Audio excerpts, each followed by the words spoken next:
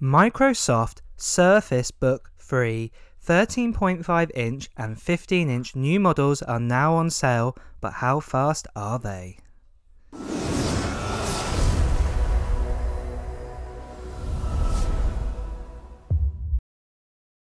So for all the latest news, reviews and comparisons, don't forget to press subscribe and also don't forget to press that bell. Microsoft Surface Books is the top-range laptop tablet Microsoft provides. The Surface Book is a rival device to such devices like the starter-range 16-inch MacBook Pros. I want to conduct a Surface Book 3 benchmark test between the predecessor Surface Book 2 and the latest 16-inch MacBook Pro. First of all, looking at the latest Surface Book 3, the actual fundamentals of the design have not really changed. Microsoft's hardware team have overhauled the chips that power them, bringing them up to speed for 2020. This is a move like what Apple do to their range every, say, 12 to 18 months, before a new design around every 4 or so years. I've been lucky enough to have a go on a Surface Book 3 15-inch model. While it's too early still to get general remarks on battery life and the overall experience, I've run some benchmarks to see what the new Core i7 10th Gen and NVIDIA GeForce GTX 1660 Ti can deliver. So before jumping into the benchmarks, let's have a quick reflection of what Microsoft are claiming the differences are between the new Surface Book 3 15-inch over the old Surface Book 2 15-inch. So starting with the processor, the new processor is now a 10th gen compared to an 8th gen processor, what used to be in the Surface Book 2. The RAM is now DDR4 at last instead of DDR3, so that's a much more faster bus speeds inside that. And also we have the option of 32GB now in the Surface Book 3. Same with storage as well. We now have an extra option for 2TB, and then there's a biggie change here. Next of all, in graphics, we now have the option of the GeForce GTX 1660 Ti inside it instead of the GTX 1060 that was in the Surface Book 2.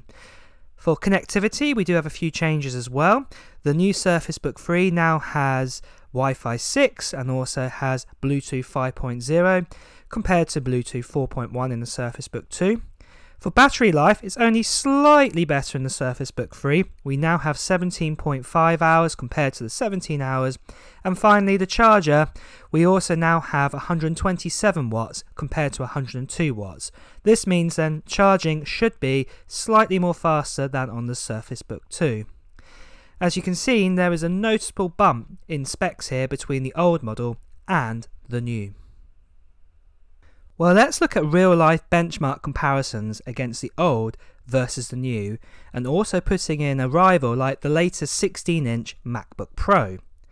I've put all three through a popular benchmarking app, what is Geekbench 5. For the Geekbench 5 CPU test, there is a slight boost in CPU performance when switching from the 8th gen to the Intel 10th gen Core i7 with the Surface Books.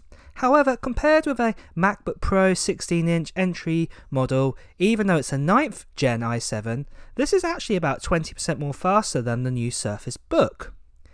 But the significant increase comes from the GTX 1660 Ti graphics card inside the Surface Book.